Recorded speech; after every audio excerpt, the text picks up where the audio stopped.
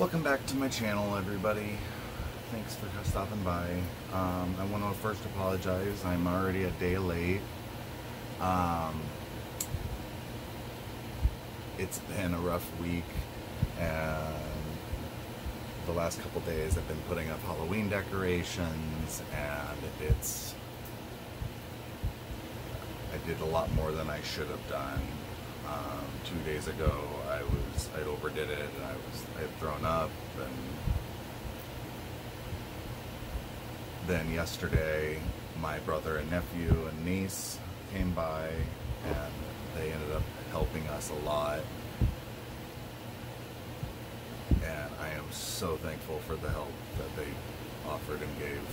I seriously couldn't do all of this without them, and they know how much it means to me, so I just really do appreciate that. But it also meant that I did a lot more 2 days in a row than I should have done. I ended up crashing right after dinner last night, so I just did not get to making this video and being able to put it out. So I'm also sorry I'm not all done up. I just am really wiped out today. But I told myself that I'm going to be honest, and I want to show, the good days and the bad. So I am going to still stick to my schedule. I know I'm a day late, but it happens, and this is what I have to deal with. But Halloween is not anywhere near done yet either. I've got still so much to do, but again, they were such a big help yesterday doing things that I just can't do and handle. So I will do a walking tour fairly soon to show it all off. But today was a rest day. I've been just fiddling with a few things around the house, and I wanted to go ahead and get this taken care of real quick. So today I wanted to basically talk about what we just went through at AT&T. It was a miserable experience. We can't believe we're both not gray. I was ready to snap. So it all started with, we get terrible reception, my mother and I, at our house here in Sarasota. We get horrible reception. I don't know if it's because we're near the airport or what, but with AT&T we had terrible reception, and it just got to a point where we were dropping and missing calls far too often at her work. It's just not acceptable. So we made the decision to go over to Verizon, and while we were there, they told us what we needed to do as far as allowing us to keep the phones that we have and transferring them over. Well, you have to pay off your old phones. So Mom got on the phone and called AT&T, spent almost an hour on the phone with them at that time. We were at Verizon for 3 hours. We paid it off. They locked the phones immediately. So everything was done for Verizon, and we were leaving with 2 locked phones. And we were told that we have to go wait 24 hours, and then we send it in for a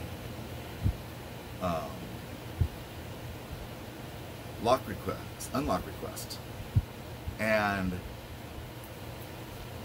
so the next day I get up and get on the computer, I go to where I was told to go. Mind you, they lied to us and said we had to wait the 24 hours, and we didn't.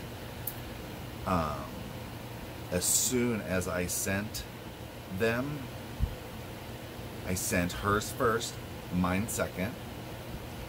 We got an email back immediately to unlock my phone, but not hers.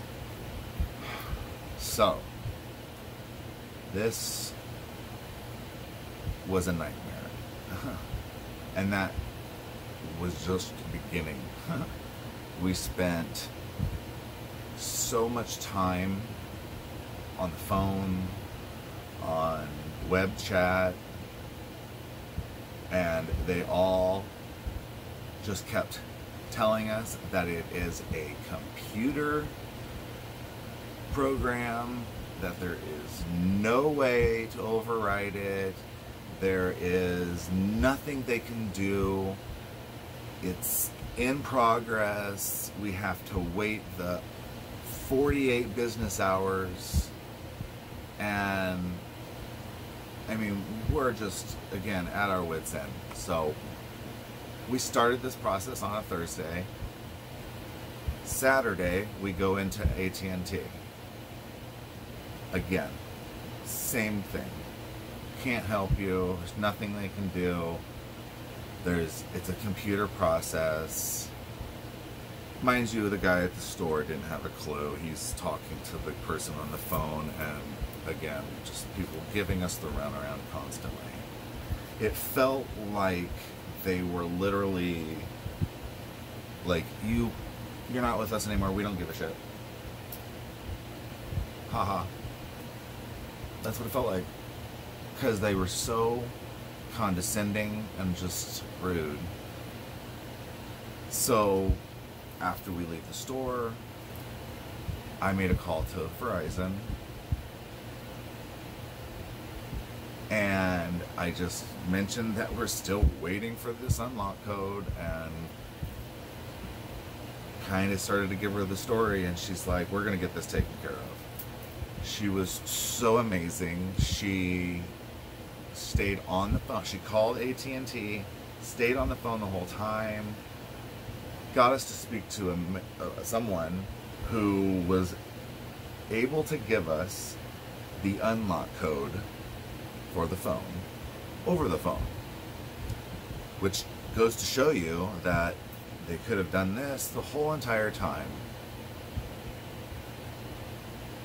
Why did they wait so long? Yeah, exactly. It's just a problem. And it was such a horrible experience. We turned around and got rid of our DirecTV as well, because AT&T now owns them. We will never give them another dime.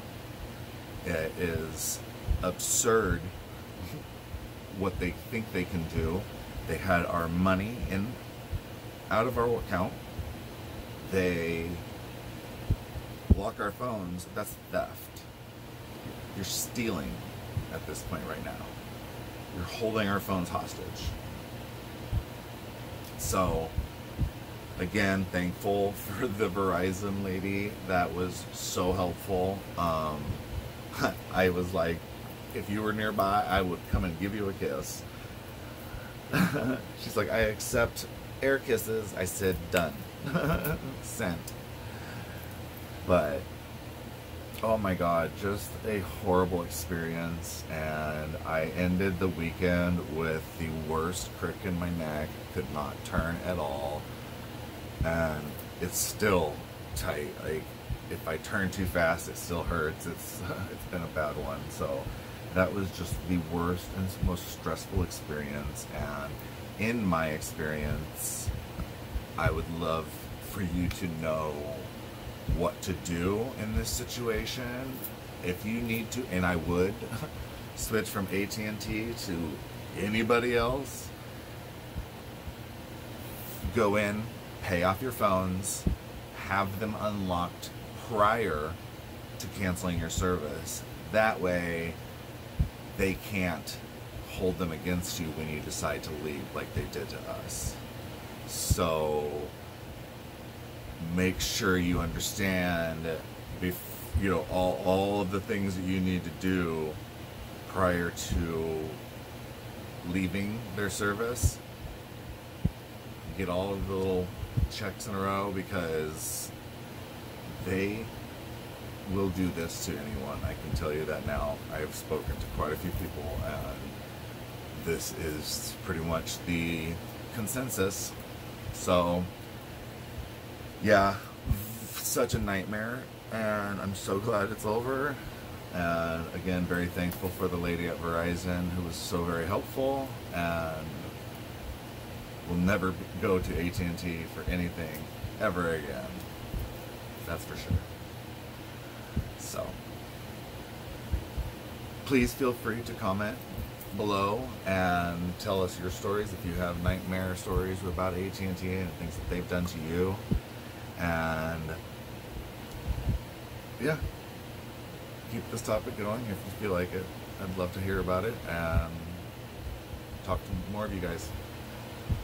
So, again, thanks for coming. I'm sorry I didn't do my normal something, but it's been a rough day and I'm really hurting a lot, and I just needed a bit of a break. So, but I still wanted to touch base and talk to y'all and tell you our story.